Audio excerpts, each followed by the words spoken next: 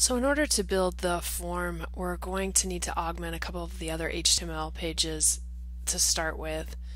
On the website, on the Contact Us page, we currently have this little tab that says Save a Turtle Today, Learn How You Can Help. When you click this now, it actually launches an email program and is a mail to link. We're going to change this link so it actually goes to a new page, and we're going to create a new page which is going to contain our form. This is going to be the Save the Turtle page, so this page is going to actually contain our form. So let's just change this link and then let's go about creating the skeleton for that save page. Back in my editor, I have the Contact Us page open. And currently here is the link tab for the Save the Turtle tab. So instead of having this go to a link, as I mentioned, we're just going to have this go to a page called save.html. And currently this page doesn't exist, but we'll be building this page shortly. So I'm going to save the Contact Us page, and then for the save page, I'm going to actually base this page off of my Turtle 2 page. And the reason that I chose to do it off of Turtle 2 is because Turtle 2 is just a pretty plain page. It doesn't have a lot of other stuff on it. So I'm going to use this page as my starting point. So I have my Turtle 2 page open. I'm going to do a save as, and I'll just go ahead and save this in the pages directory, and we're just going to change the name to save.html.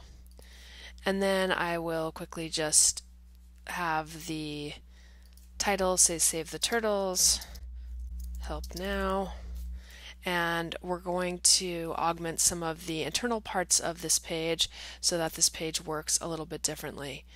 For the page that we're going to be building, instead of having a 2-column layout as the page currently exists, we're going to actually just be building out 1 column. So I'm going to get rid of some of the code that I don't want, and I'll keep the items that I do want to keep on this page. So what we're going to be doing here is we're going to get rid of the aside. We don't need that anymore. I'm also going to get rid of the article tag right here. So this is where the article ends. I'm going to get rid of that whole thing. And we're just going to build our new page within the interior content section. So I'll change this H1 so it just says Save a Turtle Today. And now we are almost ready to start building the form. I think I'll include an H3 that just explains a little bit more about what's going on this page. It's just going to say, you can help sponsor a turtle and make a difference. And then we'll begin by building the form.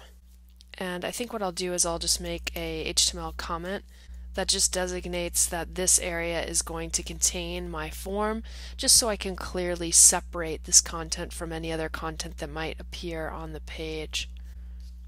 If I save this page now, and at this point you should be able to navigate to this page, so if we go back into the browser and I go back to my Contact Us page, when I click the Save the Turtle tab, it should take me to the Save a Turtle Today page, which it does. So we have the basic content. All we need to do is now build the form. So when you are going to develop a form on a page, you start off with the form element, and the form element is just simply a form tag. So we're going to start out by making a form tag, and the form tag has an opening and a closing parameter, so it's very similar to other tags that we have. It is possible for you to include multiple forms on a web page, but one rule is that you cannot nest forms inside one another. So we're only going to be having one form on this particular page, but it's a good idea to add a couple of attributes to your form element just so that you can specify some other parameters and also to be able to identify the form as a unique form. So one of the most important parameters that you're going to need to include is going to be the action parameter. And the action parameter is usually going to contain a URL or file name or the path of a server-side processing script. This is going to indicate where to send the form information when the form is submitted. Most of the time you'll be using some other sort of scripting language to process the form.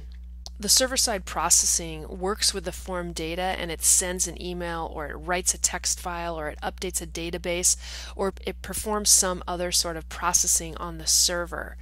Most of that type of functionality is outside of the scope of what we're going to be covering here. So we're just going to be creating one of the simplest actions that we can include within a form, and that is to have the information mailed to a specific email address.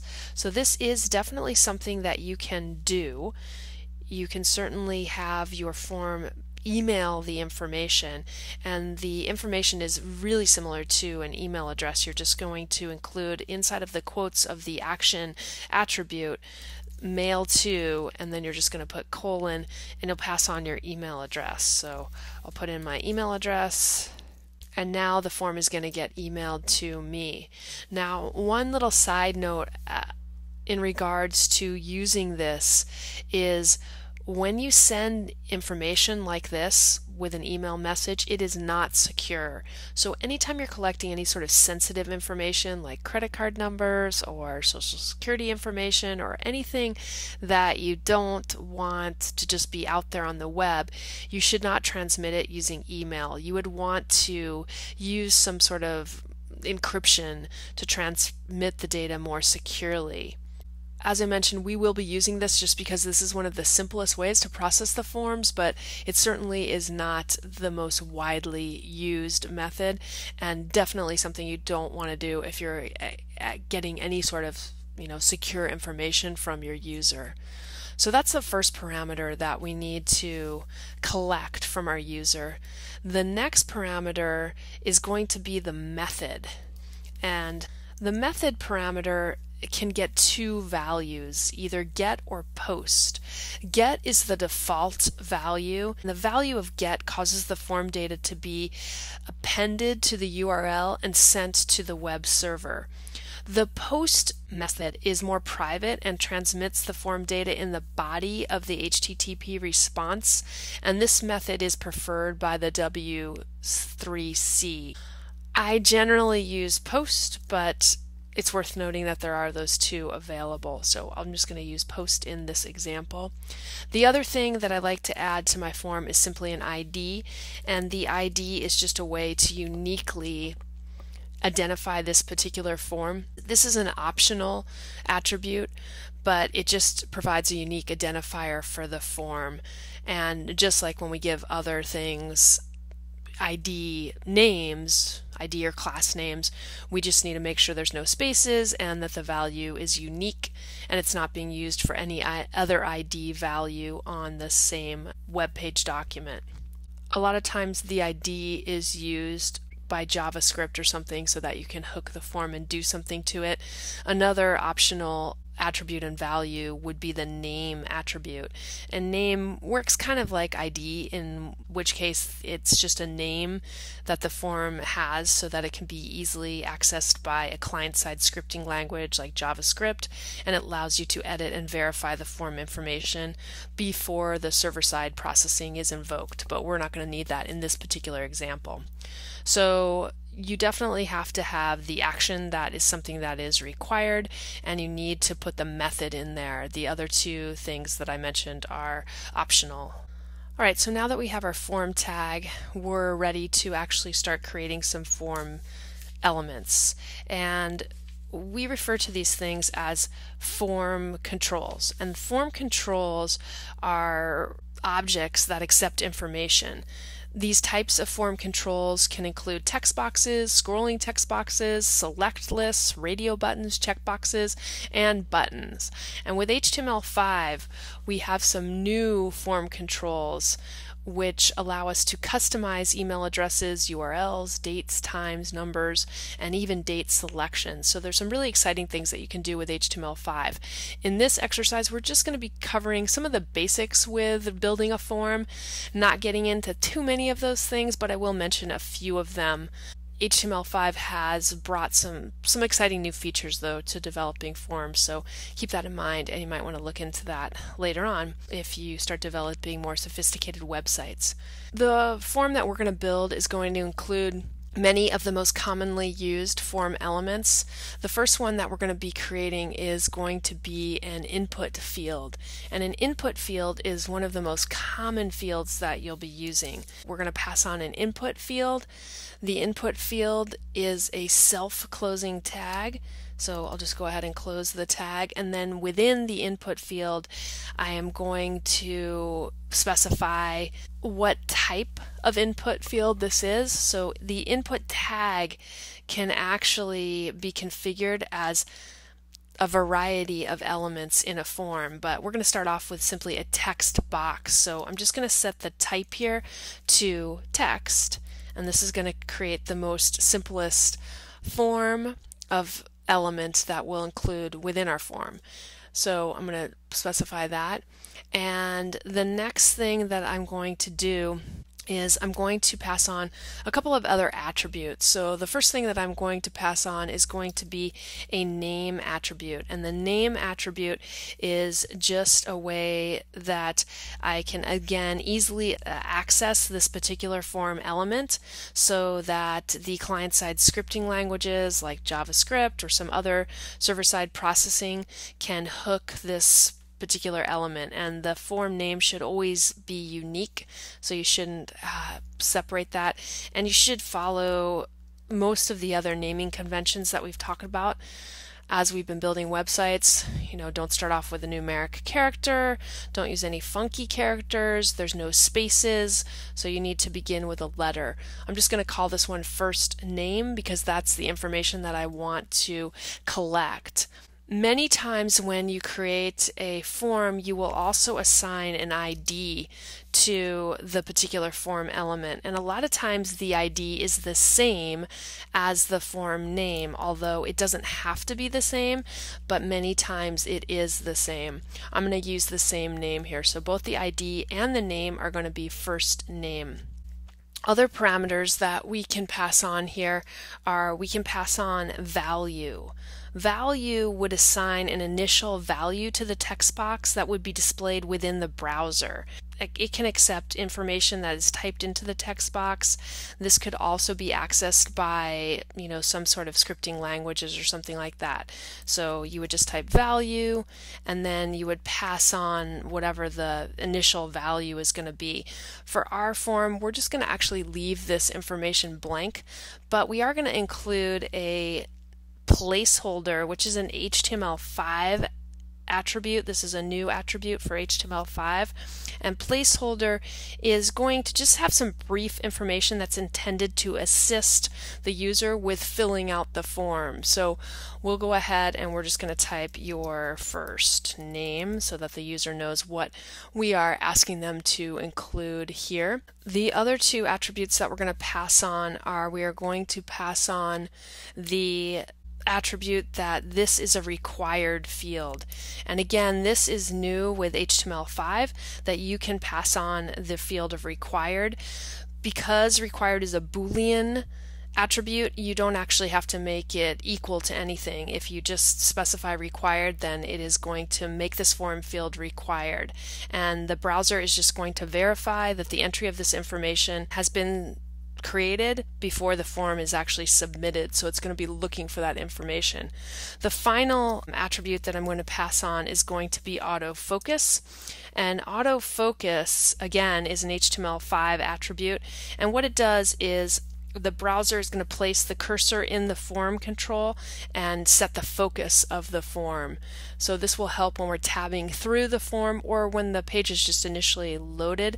The first input field is going to have focus, so you can just start typing right away. So in order to control the form, we're going to need to include a submit button.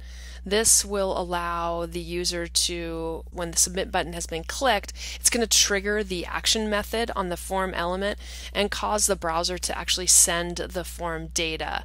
So the form data that the browser is going to send is it's going to send the name and the value. So it's going to send the name and then the value, and the value is going to be whatever the user has entered into our form, but it's going to send the name and value pairs for each form control element to the web server, and then the web server normally is going to invoke some sort of server-side processing program or some sort of script that has been listed in the form's action attribute.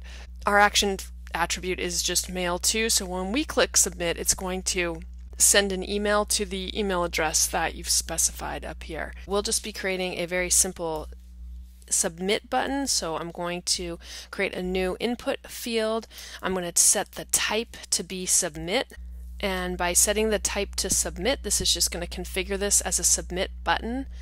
Alternately, we could create an input type field which will reset our field, and you could do this the same way. I'll show you that in just a second. And then what we're going to do is we're just going to pass on a couple of other attributes.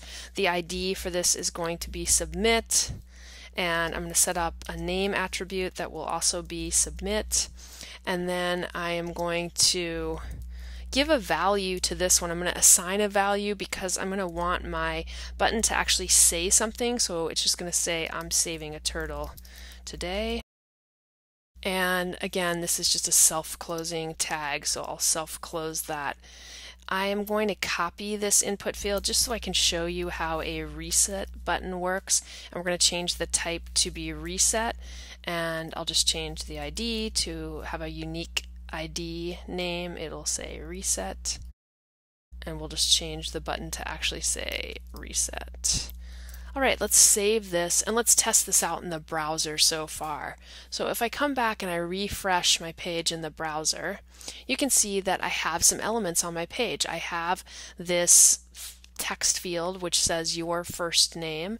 I have the I'm saving a turtle today, and if I click this, because we specified that this is required and I'm using a modern browser, I'm going to get this little pop-up that says please fill out this form field. So it actually is not going to let me fill out the form field until I've put some information there. And each browser will handle the warning slightly differently. This is something that's built into the browser. You can customize this with CSS and some other HTML if you wanted to really have absolute control over how it looks. But when you're using the HTML5 method of creating your form, some of these things are built into the browser. And if I type something in here, so if I type my name, you can see that it actually takes my name. If I click the reset button, it'll reset the form and just set it back to what it was before. Or I could type my name and then I could click my submit button, and then it's simply going to launch my email program because I have this set up as mail to, and you can see that the email address that I put in the action field has been specified, and you can see that it's going to send the information.